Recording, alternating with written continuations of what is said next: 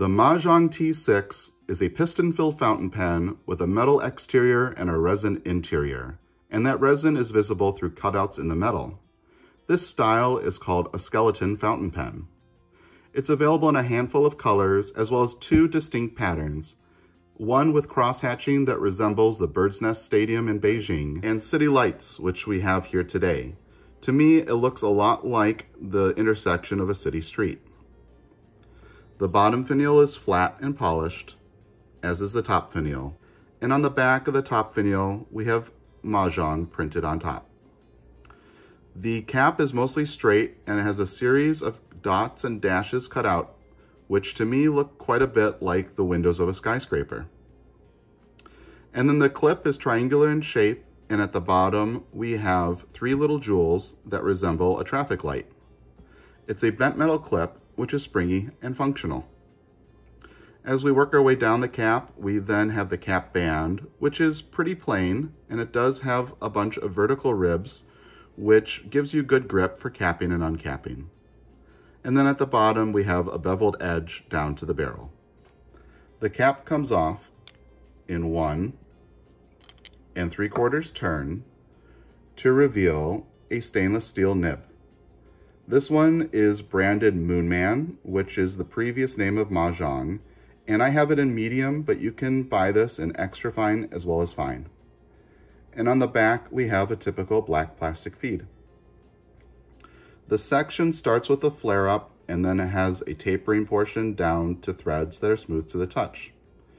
The section is made out of the same material as the rest of the pen, which I find a little bit slick to the touch. And then we have the barrel, which has symbols that look like lanes going up to an intersection. Most of these sections have arrows going towards the nib, but one has an arrow followed by an X and then a little turnaround sign.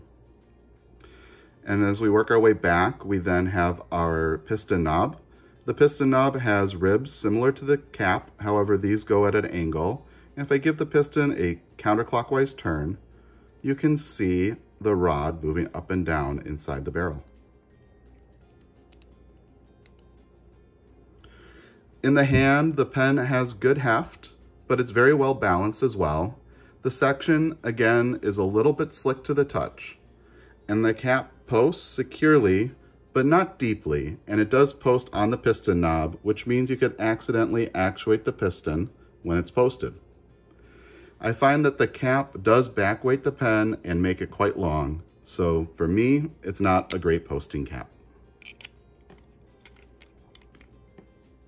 In terms of size comparisons, here's the Majohn T6, a typical Pilot G2 rollerball pen, and your standard Sharpie. To disassemble the Majohn T6, you are going to need a wrench. I found this wing sung wrench works quite well, which you can easily pick up on eBay and AliExpress. The cap unscrews, and at the bottom of the cap, we can see a flat-headed screw, which can be removed to take off the finial and the clip. But I'm going to leave it in place for now. The nib and feed unscrew.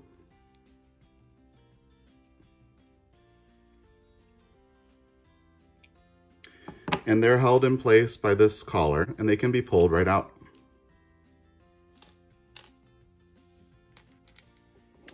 The section does not unscrew from the main body, and usually that is a negative for me. However, there's a large opening to the barrel, so I don't find that to be a concern when it comes to cleaning.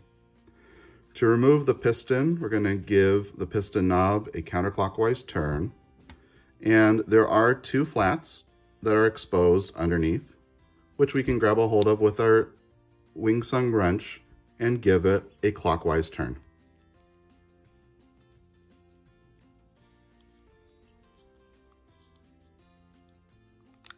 Eventually, the piston unit will come out, at which point we have an empty barrel and our piston unit. Continuing to give the knob a twist, the rod will come out, followed by a connector piece, and then we have a key and the piston knob. And at this point, the pen is fully disassembled. To reassemble, we'll start with the piston unit. The key gets placed onto the piston knob. And then we'll screw the knob onto this connector just a little bit. And then we'll place our piston on the other end. We'll give it a twist. And what we're looking for is when the piston is fully retracted, we want the knob to butt up against this flange. There's a little bit of a gap there, so I'm going to take the piston out, give the knob a little twist, and then come back in. That looks just about perfect. We'll then screw this onto our barrel, give it a counterclockwise turn. The flats will become visible.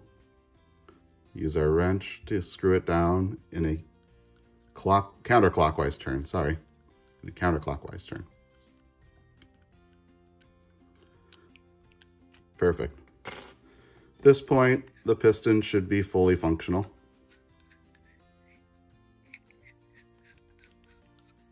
Great. And then we have the nib and feed. The nib just sits on top of the feed. There aren't any notches or anything to hold it in place, so just line it up the best you can. And then if we look at the collar, we can see there's a flat at the bottom, and that lines up with the bottom of this feed, which also has a flat.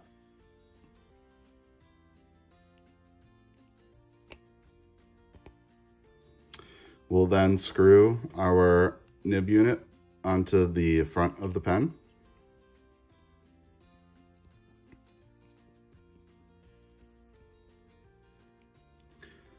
Followed by the cap. And we're ready to ink up. Filling up the Majohn T6, today I selected Diamine Ancient Copper. I have it filled up in an old Iroshizuku bottle, which I find nice and large and easy to fill up for piston pens as well as vacuum fillers. Cap and screws. And then we're going to extend the piston all the way down. Submerge the nib into ink and rotate the piston knob to draw up ink.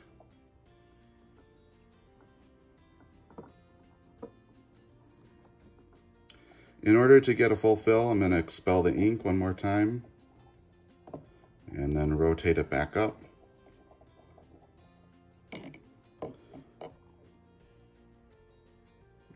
That looks like a nice full fill.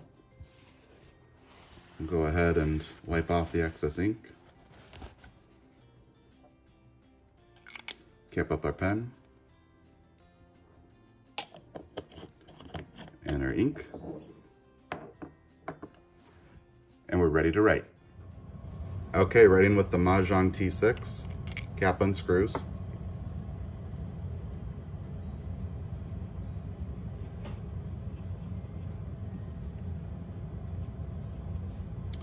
And here we have a stainless steel medium nib.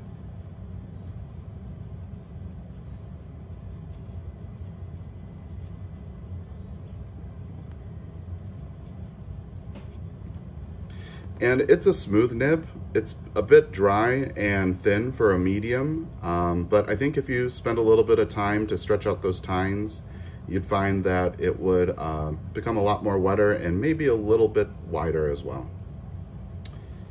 Our ink.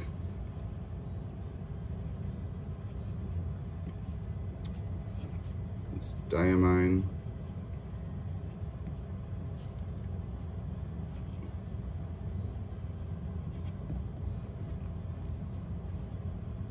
Ancient Copper.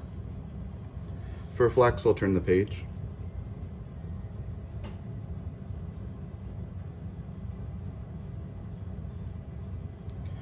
No real line variation to be had here, but as I push to try and spread out the tines, I do see a lot more ink flow, so that's very promising when it comes to tuning this nib.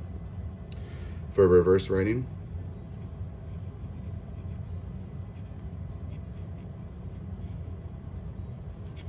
it's actually pretty smooth, but it did get quite dry. That G got washed out pretty well.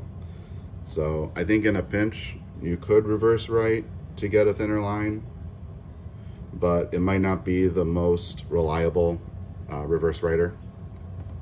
So what do I think of the Majohn T6? I think it's a pretty cool looking pen. Outside of doing these reviews, I do work in the automotive industry, so the automotive theme to this pen really drew me to it.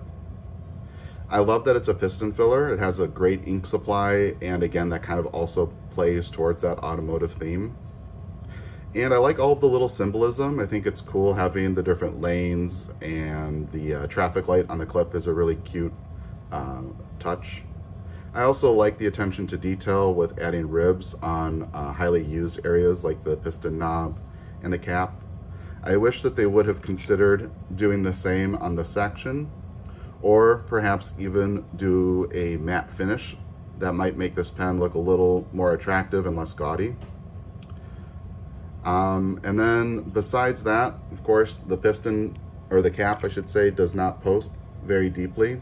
So that's something that could have been improved if they made the design of the barrel taper from this end to the piston knob. Would have helped with posting the cap. And then the only other thing that I found a little bit off was the machining on the cap. Especially when I first got it, the cutouts were quite sharp and it almost felt like a cheese grater. So probably a little bit more attention to the machining here would help out. But besides that, I think it's a very cool pen. They really nailed it with the theme of a city light. And it's a comfortable pen with a large ink supply and a well-tuned nib, though maybe a little bit dry. So overall, I do like this pen quite a bit, and it's a fun one to have in your collection. And that just leaves me to say,